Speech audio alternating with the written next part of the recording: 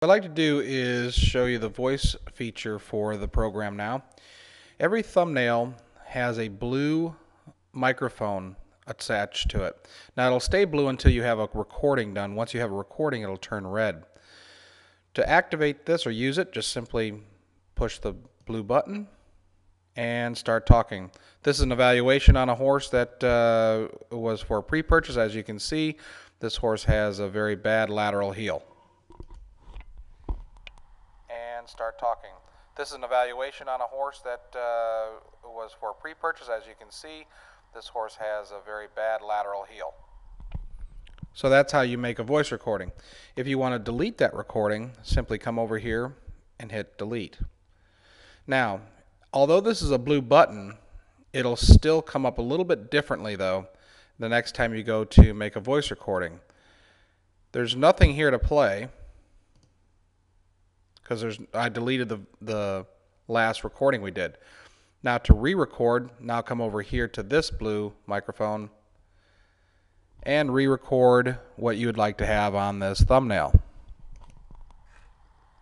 And re-record what you would like to have on this thumbnail. And that's how you do the voice recordings. Voice is also attached to the forms. Every thumbnail has a form. Opening up the form page will give you your 4-page option where you could take an image, and typically you would normally type in here. Now you have the option of a voice recording. This microphone is red because it is actually taking the voice that we just recorded and putting it in here as your findings. So typically the voice that you made on your thumbnail out here would be your findings, and then these 4 images or voice recordings would support that findings. So all I would have to do here is the same thing. This is image number 1. Then subsequently load up other images. We'll just throw some drawings on here to make it look a little bit different. And we'll make that image number 2.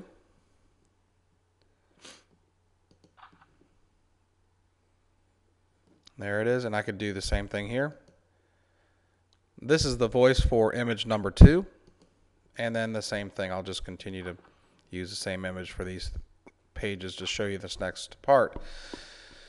Once you have your images loaded up here and you want to view these, let's say you send this to a customer or client on a CD, or you want to actually look at them, we have the new viewer panel for these 4 images. Simply press click on one of these images. We'll pull up your new viewer screen, enlarge it over here, and the actual recording will come with it.